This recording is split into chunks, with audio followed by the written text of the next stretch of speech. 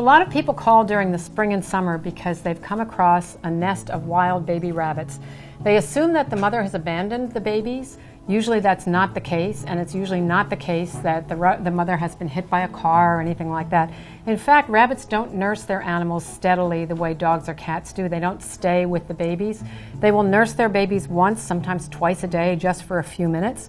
And in 5 minutes, a baby rabbit can actually consume 20% of his body weight in mother's milk. Whoa. And typically the mother will come to the nest, quickly nurse the babies, and leave the nest. And this is a way of keeping predators away from the nest. So people will assume when they find a nest of baby rabbits that that nest has been abandoned by the mother, and they'll think this is a great opportunity to get to know wild rabbits firsthand. They'll bring them in the house, and then they'll call us and they'll say, how do you take care of a wild rabbit? And what people don't understand is, believe it or not, wild rabbits and domestic rabbits are not related. They can't interbreed. Right. They're different creatures, and the care involved is completely different. So I always tell them to get in touch with the nearest licensed wildlife rehabilitator. It's not even legal in most states to have a wild rabbit in your possession. So if in fact you have a baby rabbit, take it to a wildlife rehabilitator. Better yet, if you see a nest that you think has been abandoned, call a licensed wildlife rehabilitator and ask for advice about what you should do rather than picking up the rabbits. A wild rabbit in possession in a household doesn't live very long. People are not informed on how to take care of them.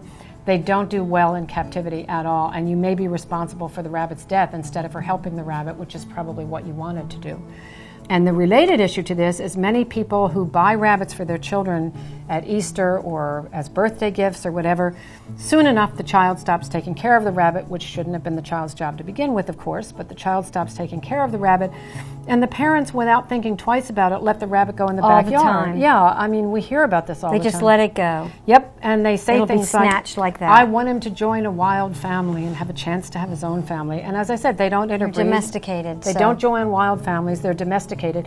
This particular rabbit I chose for this video because he's about the same color as a wild rabbit. It's similar, that tweedy outdoor look. So people, when they see this kind of rabbit outdoors, they may think it's a wild rabbit. In fact, this is a Netherlands dwarf domestic rabbit, and there are differences.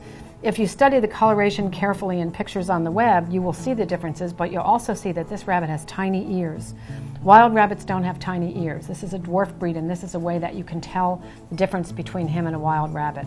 In any case, don't let your rabbit go outdoors, and don't attempt to keep a wild rabbit as a pet, and you will ensure the well-being of both the domestic rabbit and the wild rabbit that way.